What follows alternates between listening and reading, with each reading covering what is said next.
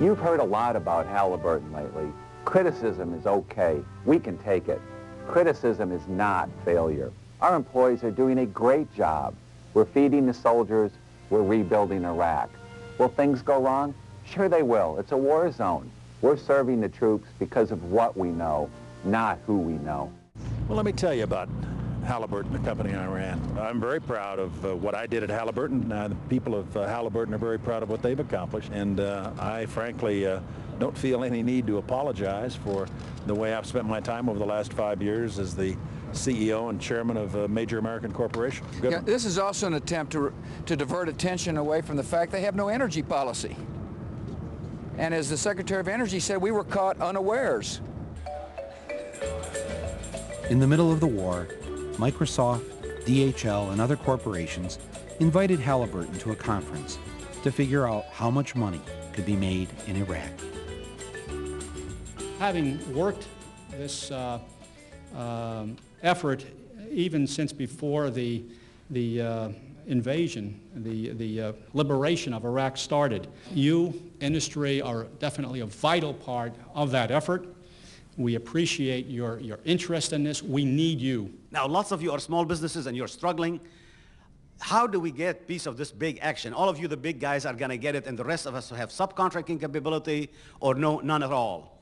USTDA is for you. Once that oil starts flowing and money coming, it's going to be lots of money. It's the second largest reserve of oil in the world. There's no question about how much money is that. I've been getting complaints from Iraqi firms and from American firms that the lack of transparency, the corruption. I think the profits that American companies are making, the main companies, are so overwhelming. I mean, like when you have a line item for $1 million and you subcontract it out for $50,000 or $60,000 or $70,000, that's a huge profit. And it's the American taxpayer that's going to pay for that. And it's going to get better. Start building relationships, because it's going to get much better as the oil flows and their budget increase. And the good news is, whatever it costs, the government will pay you. War is always good for certain companies, I mean, that are in the war, the business of war. We're very proud of the work we're doing, again, in supporting the U.S. government and the U.S. military. And the real heroes of the campaign, the real heroes of the Reconstruction are the men and women of the U.S. Armed Forces.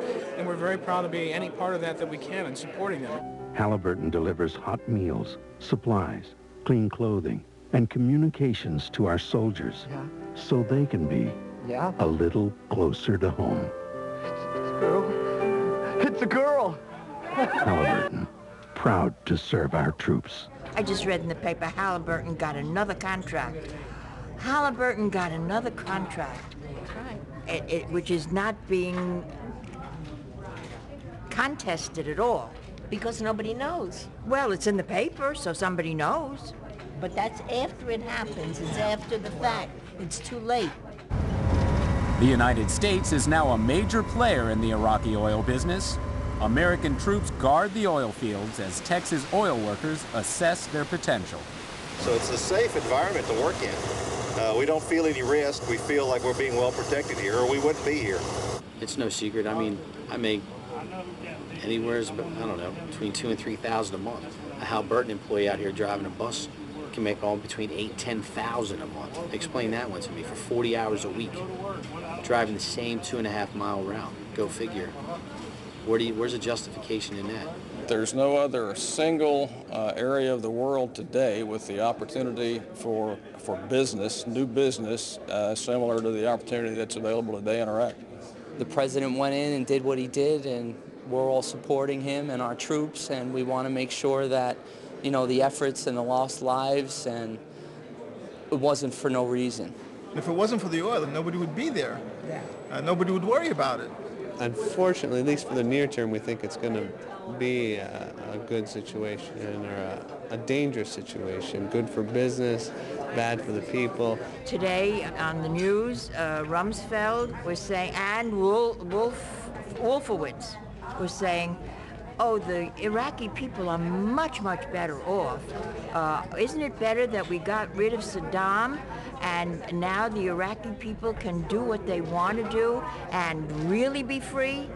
Will they ever be free? No, they'll not be free. And where are the weapons of mass destruction? It was a we were duped.